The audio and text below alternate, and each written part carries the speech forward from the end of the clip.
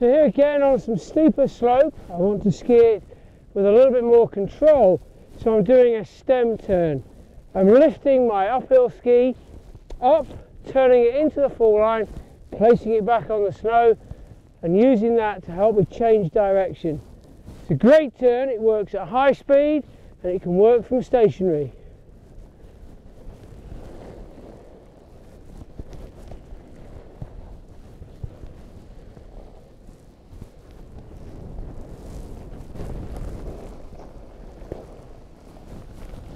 Okay, I'm finishing the turn here.